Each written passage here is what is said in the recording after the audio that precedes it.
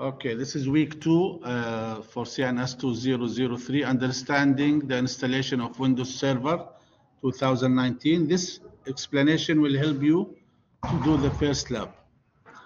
The first slide here is talking about the partitioning scheme. Of course, the old partition is MBR, and when we'll do the lab, I will talk about this subject. Okay, more. Okay.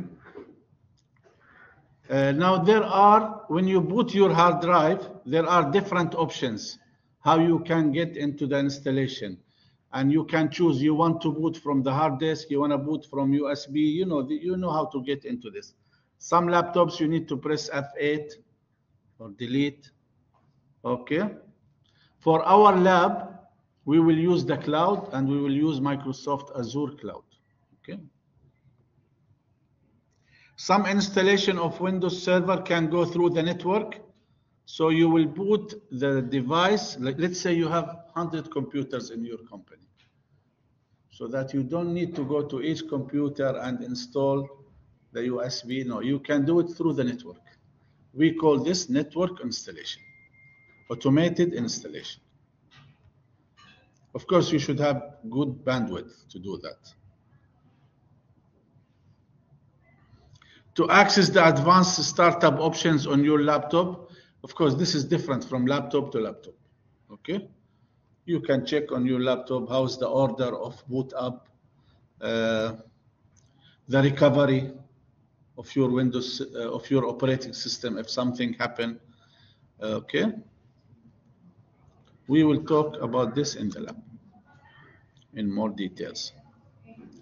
Accessing advanced startup options, okay, sometimes are needed to troubleshoot, to access the advanced options. If you want to do some troubleshooting, something happened to your OS, you can go to these options, okay?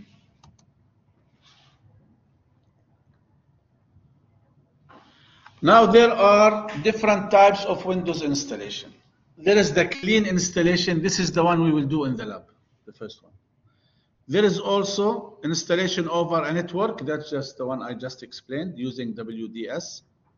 There is unattended installation. Yani you prepare the installation, you prepare the answer to the question. You know, when you are installing a software, it will ask you some questions. Where are you? What is your location? Which country? You know, so you prepare a file so that the Windows installation will take the file and do the installation automatically. We call this unattended installation. We have also in place upgrade. Yani I have an old operating system, I want to upgrade it. And then we have also migration. All right.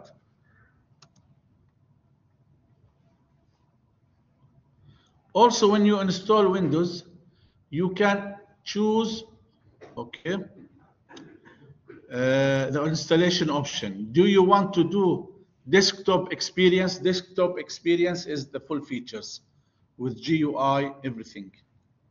Okay, so it will occupy more space on your hard disk. Or you want to do server core. Server core, yani, you will get only black screen. You need to put commands, so you have to know the commands. Okay, this is for the experts. And we have the Nano Server installation.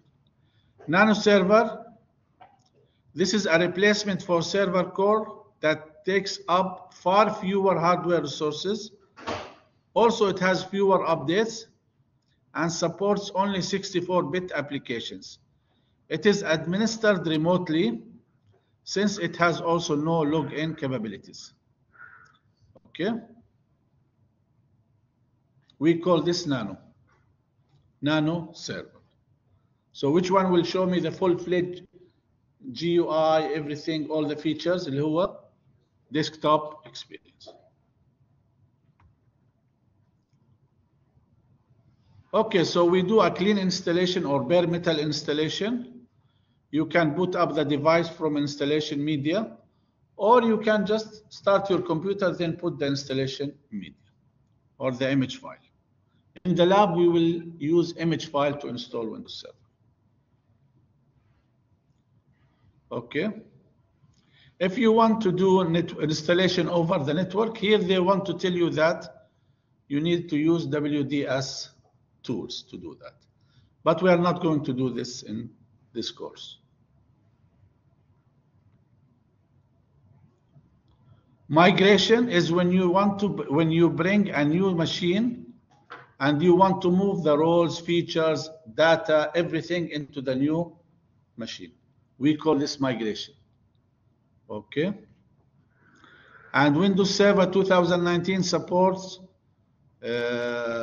your existing application, and they have a migration WSMT feature, okay, that will help you to do the migration.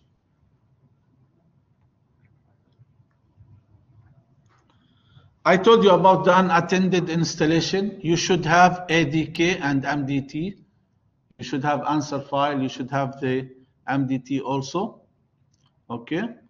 And this is helpful, especially if you are doing installations for many computers, or you want to do the installation after hours so that you don't interrupt your network bandwidth, okay?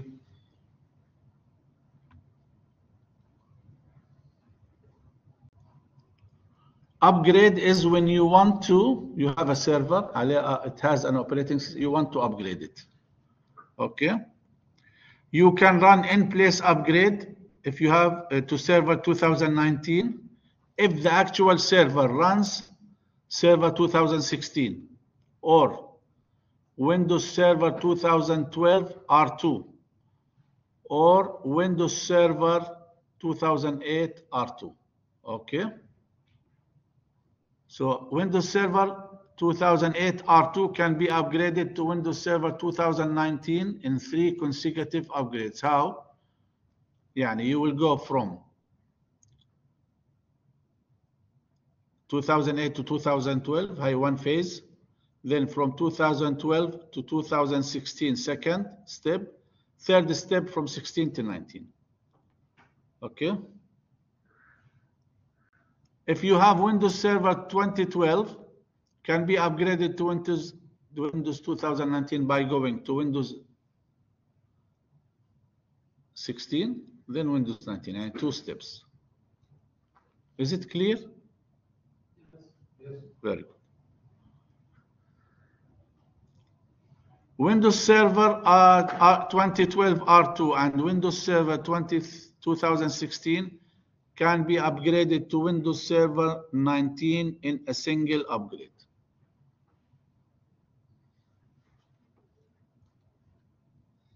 يعني directly على 2019.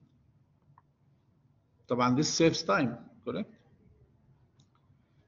Now when you install, and you will notice this inshallah when we do the lab, when we install Windows Server, directly after you do the installation, you have to do some tasks. We call them post-installation tasks. هذول ضروريين ينعملوا على السيرفر. Okay. Such as to change the server name, and we will show you how to do this. And also if you want to have a domain name also, if you want to join a domain. Also, if you want to enable remote desktop, these are all the things that we should do after we install Windows Server, if we need them. Also, you set up your IP address. على طول, once you install your Windows Server, you give it an IP address. Static IP address. The Windows Server always, you need a static IP address, especially if it's going to be your DC, domain controller. You don't want to be the IP address to be changing.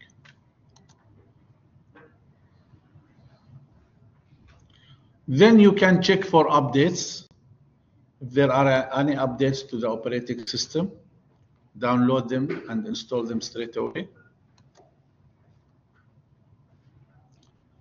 Also, you can turn off Internet Explorer Enhanced Security. Okay. If needed.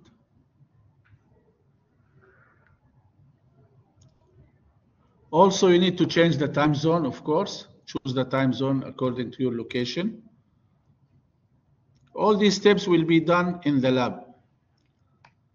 And then to activate your Windows Server experience, you can choose in the properties section, click the highlighted, not activated if you have a code. If this is, we have purchased the operating system, they will give us a code. Then you put it here. The one we use is a trial version, so it will work for some time during the course, then we don't need it. Okay. Now this is the summary. Please read the summary.